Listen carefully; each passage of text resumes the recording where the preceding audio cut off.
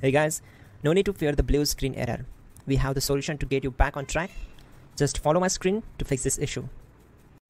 Click on Advanced Options, select Troubleshoot, then click on Advanced Options.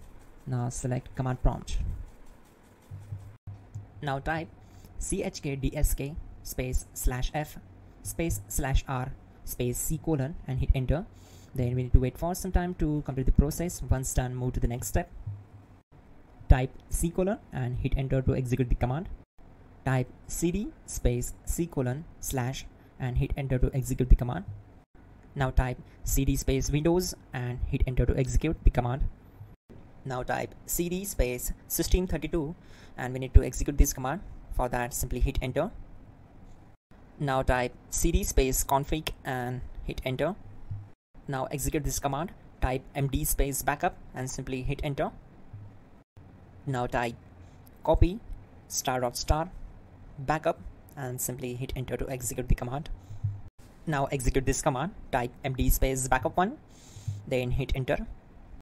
Now type copy ** backup1 and simply hit enter to execute the command.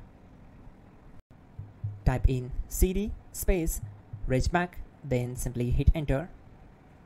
Now type dir and then simply hit enter to execute the command. Now type copy space ** space ... and hit enter. Then type all and hit enter to execute the command. Type in bootrec space / fixmdr and hit enter to execute the command. Now type bootrec space / fixboot and hit enter to execute. Now execute this command cd space c colon /. Now execute this command.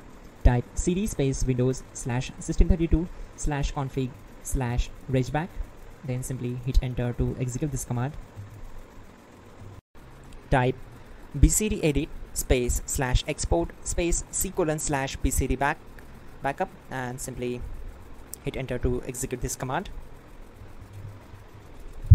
Now type cd space c colon / and hit enter. Now type this command md space boot and simply hit enter. Type cd space boot and hit enter. Now type md space bcd and simply hit enter. Now type cd space c colon / and simply hit enter. Now type attrib space c colon -boot -bcd space -h space -r space -s and hit enter to execute. Now type run space c colon \boot \bcd space bcd.old, then hit enter. Now type bootrec space / rebuild bcd and simply hit enter. Type exit and hit enter. Now click on continue. It will restart your system. So that's it guys, your problem is solved and you are good to go.